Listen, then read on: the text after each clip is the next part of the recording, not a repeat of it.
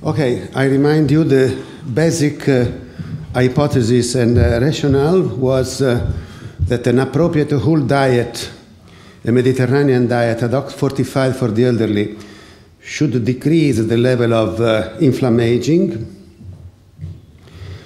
I remind you that this hypothesis is still alive. The idea that inflammation and inflammaging is at the basis of most age-related diseases. We arrived at the conclusion some years ago that inflammaging has a systemic nature, and that liver, muscle, adipose tissue, immune system, and the gut can play a major role. And just to remind you, we published with Willem some years ago this paper suggesting that there is a correlation between, just to give you an idea of the complexity of the inflammaging, we studied the gut microbiome, which nowadays is so fashionable, and you can see that we found some years ago in this paper, which is highly cited, that there are some cytokines, inflammatory cytokines correlated with some bacterial species, that about 9% of the total variability of the gut microbiota is correlated with pro-inflammatory pattern. And recently, just to give you an idea, we are publishing this paper that suggests that from 20 to 110 years, there is a remodeling, a continuous remodeling of the gut microbiota. The core microbiota with the dominant species lose biodiversity. The yellow circle decrease in size, but at the same time, subdominant type of bacteria increase. So there is a shrinkage of the core microbiota, but the acquisition of longevity-adapted subdominant fractions. And you can see that some are very interesting. For example, Akkermansia from 1% to 4%, and so on. So there is a very complex, and today we will hear about the first results of the microbiota in New Age. Remember that now we have a larger perspective of what is called the new geroscience. There was this meeting that was organized, and this is the review that we published a couple of years ago, suggesting that in order to target aging, we have to target aging in order to combat age-related diseases as a whole and not one by one. And inflammation is one of the pillars of the pathogenesis, the mechanism underpinning the aging process, and inflammation is one of them, of course, but deeply correlated with many others, like proteostasis, adaptation to stress, epigenetics, and so on. And this is the reason why we are pursuing a systemic omic approach of inflammaging, in which there are genetics, environment, the complex clinical phenotype of the people, and several layers, including metabolomics, transcriptomics, epigenetics, and so on. Coming back to New Age, within this general scenario, of course, April 30, 2016 is coming. It's unbelievable how fast the time is running. And of course, we have studied a lot of parameters, cytokines, CMV positivity, CRP, gut microbiota, glycomics, in-depth immune status, and several omics. I remind you the design of the study. There were inclusion criteria. Age was from 65 to 79, a very interesting age range. And we assessed, we recruited the people according to the frailty assessment proposed by Linda Fried. Of course, there are a lot of type of assessment for frailty. Linda Fried uses 5 items. There were papers suggesting 36 items, another one 70 items. So you know, frailty is very complex and very not so well defined. The idea was, the original idea was to recruit 625 non-frail and 625 pre-frail, excluding the frail subject, and assign randomly either to a whole Mediterranean diet or controls, and in a sub group of people to do some in-depth analysis. Remember, the frail phenotype is based on an intentional weight loss, self-reported exhaustion, weakness, slow walking speed, and low physical activity. If you have 2 of them, you are pre-frail. If you have 3, you are considered frail. Frailty is a state of increased vulnerability to stressors that result from decreased physiological reserve and multi-system dysregulation.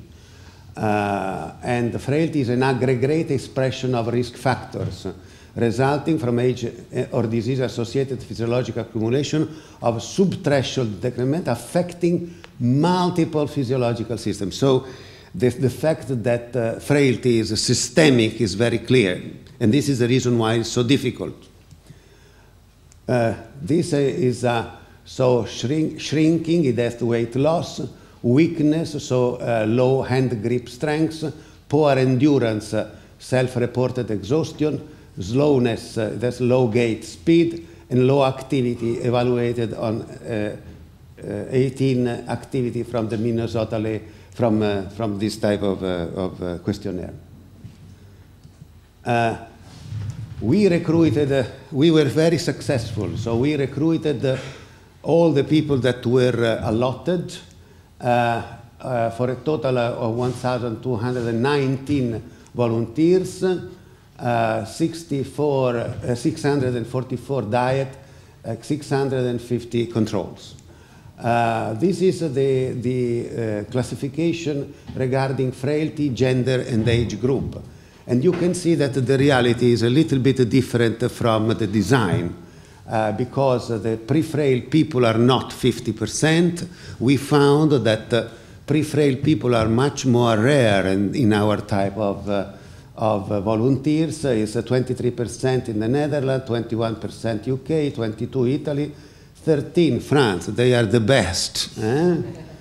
Poland is 30%, so the mean is 25. Men are not 50%, but 44%. And we recruited a little bit younger people, so from 65 to 72 are 64%, so a little bit younger, especially in some countries like UK and France.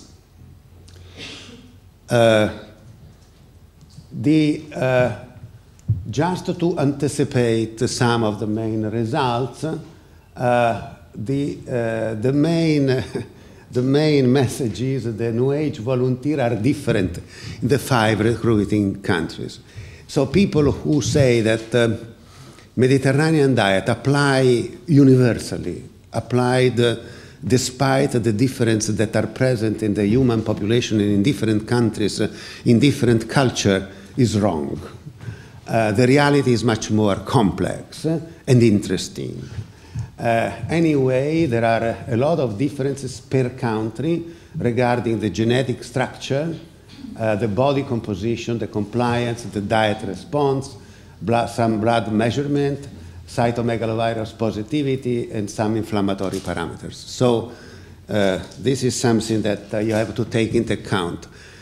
I found the results, the preliminary results, extremely interesting because we go much further regarding the usual literature on Mediterranean diet who do not take at all into account this type of variables which are the real life.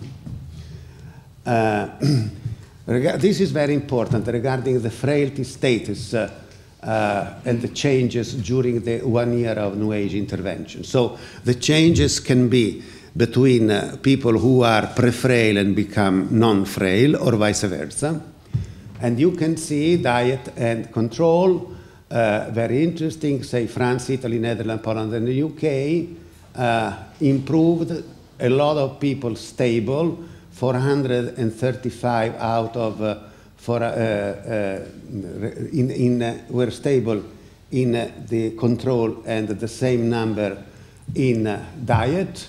The people who improved are a little bit more in those who followed the diet, and those who became worse, of course, are higher, the number is higher in the control. But there are a lot of differences regarding the countries. Again, remember that New Age is a real-life nutritional trial, because it's with volunteers, and has all the advantages and disadvantages of a real-life nutritional trial. The volunteers recruited within New Age did follow the diet, so this is very important because we have the data suggest that they follow the diet. The diet arm has a 10% increase in compliance versus the mean, which is enormous. This is one of the main results. So the data that we will present are reliable.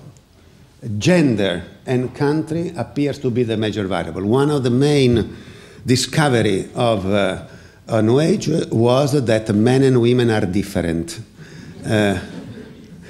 Yeah, no, yes. Probably we will not get the Nobel Prize for this, but it's not trivial because especially for women, I was taught that after menopause, women become more similar to men because of the hormones and so on. But this is not at all the case. We found that between this age range, 65 to 79, these are two words. So you have to take into account when you speak about a diet, at least country and gender. The frailty criteria by country, there are the 5 items, and you can see that there are some, of course, a lot of similarities, but, for example, endurance is in UK, you know, is out of the mean. The shrinking, so lose weight, is much higher in Poland than in the other part of the weakness, which means hand grip. All the UK do not have any type of, only very few, say 20%, 18% do have a problem with the hand grip, so they are very strong. In UK, you are so strong. But this is also interesting because frailty is never conjugated regarding countries and gender and so on. So this is an extremely interesting project.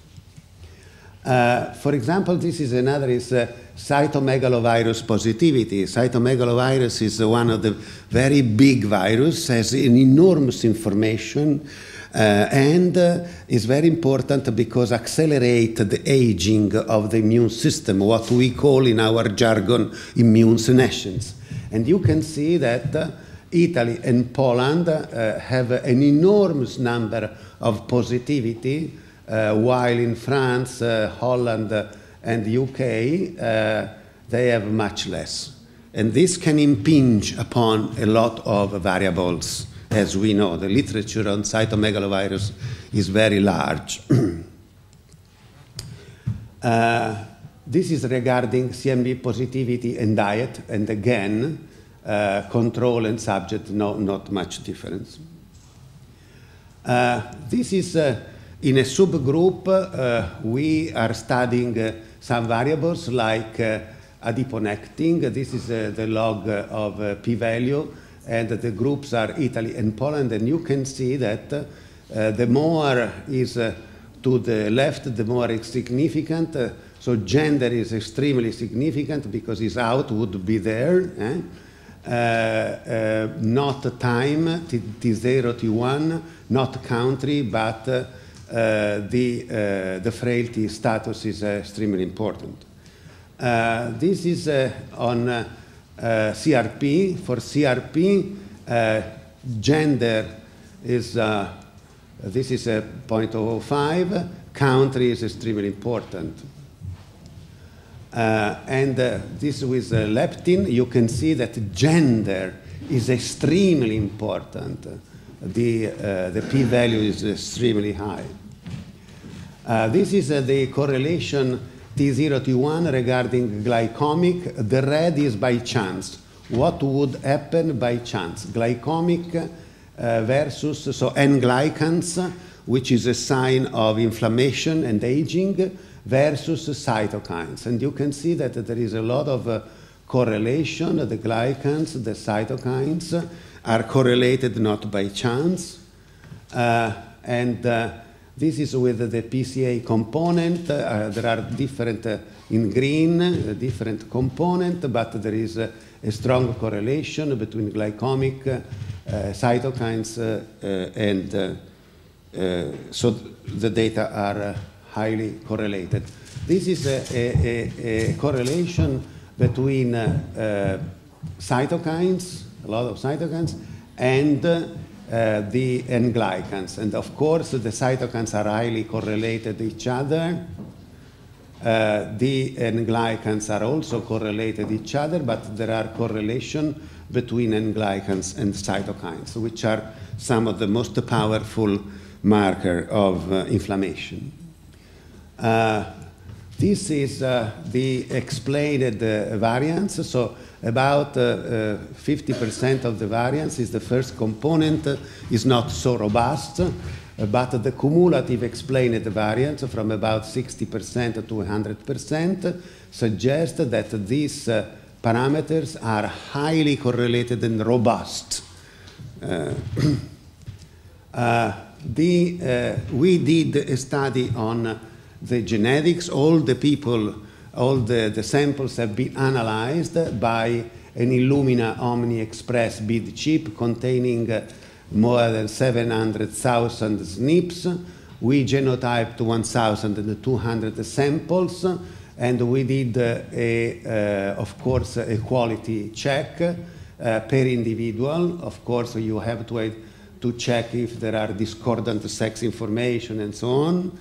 And of course, there are the identification of individual with outlying missing genotype of heterozygosity rate. I do not want to go into details. And of course, the identity by descent was also estimated. So in summary, the genetics was done on 1,200 samples. After quality check, this is the number, so very high quality. Genotype failure versus heterozygosity. Again, few samples were removed. So eventually the data regards 1,178. So extremely good quality. Eventually doing the other per marker quality control. So if each SNP is well genotyped, 700 were removed. So now the genetics regard 711,632. This is, we made another very interesting discovery, that in Europe, the population are genetically different. You didn't know before, but these are the data. What is interesting is that Poland are very apart from all the other. This is Italy. These are UK and the Netherlands, indistinguishable. You didn't know, but you are the same genetically. And France, of course, is in between. As usual, you are in between. This is very interesting because we can correlate many of the parameters that we are measuring with this genetic structure. And we will consider together England and the Netherlands. Okay.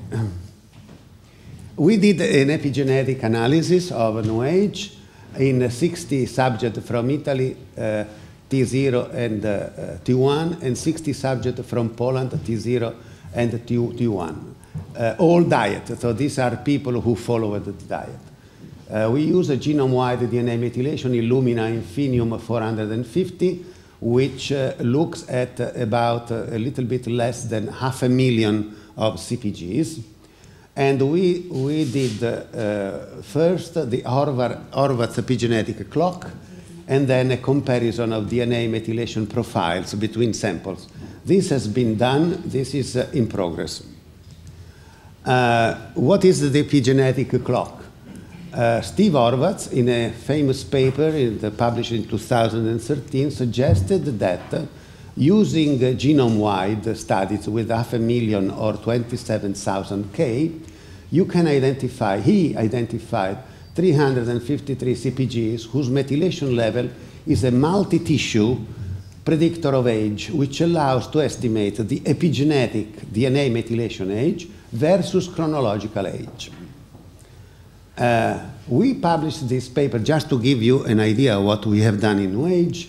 We just published this paper, Decreased Epigenetic Age in Peripheral Blood Mononuclear Cell from Italian Semi-Supercentenarians. Semi-Supercentenarians are people over 105 and their offspring.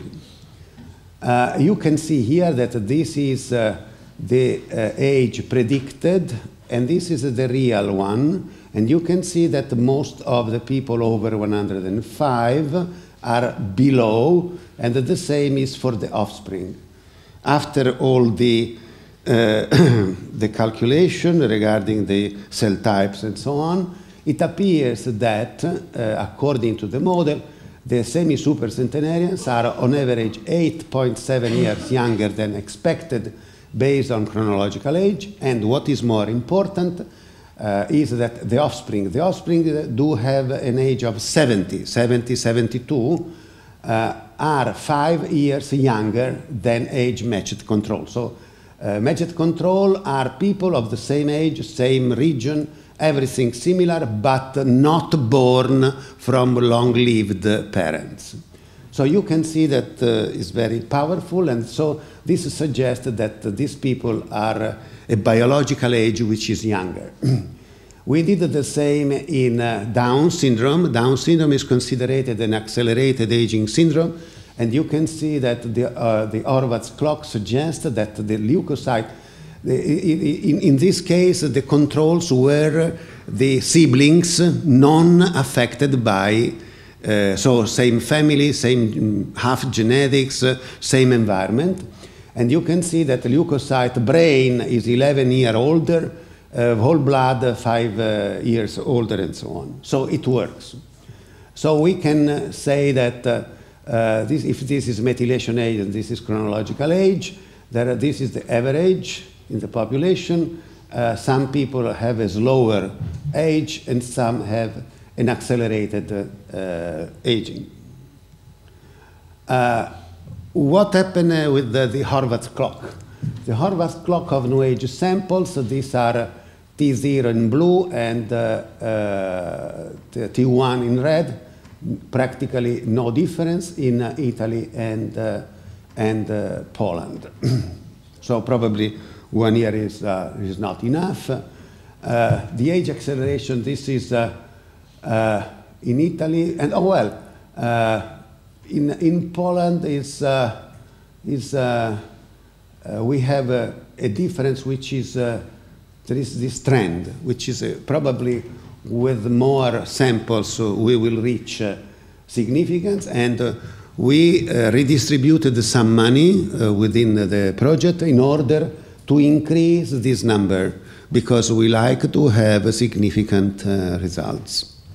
This is, would be very important, and to show that at least in some population there is the effect. And of course Poland is also the country where Mediterranean diet is not so popular.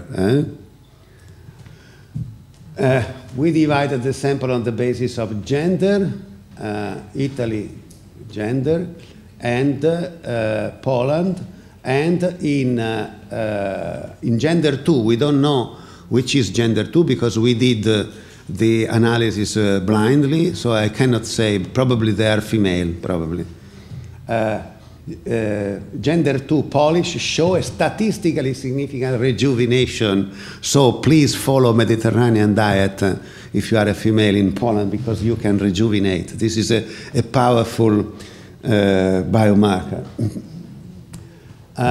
No change in Italians, so for frailty, there is a statistical significance is retained in Poles that they did not change their status. Why? Because of course they are a lot. They are so those who change status are not the majority. So if you look at those who did not change status, they rejuvenate.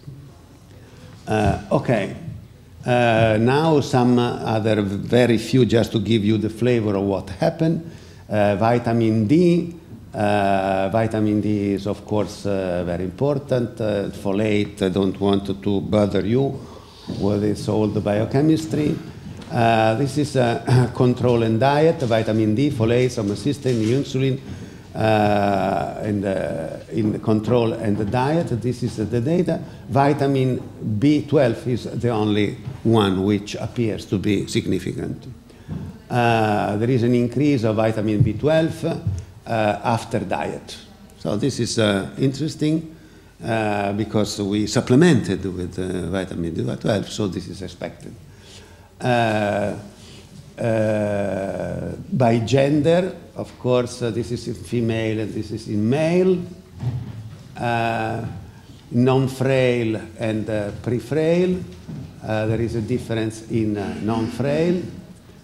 B12, according to the countries. UK, you have a significant difference between, there is a big difference in UK. So, by status, in Italy, controlled diet, and in Poland, controlled diet is significant. This is folate, Italy, controlled diet, and UK. This is folate for countries. So difference in folate serum levels after the New Age trial in the 5 countries, and the UK again ranks at the top. Insulin, the same. And homocysteine, the same. These are very preliminary data, just to give you a flavor, and of course we will hear much more detailed presentation, so thank you.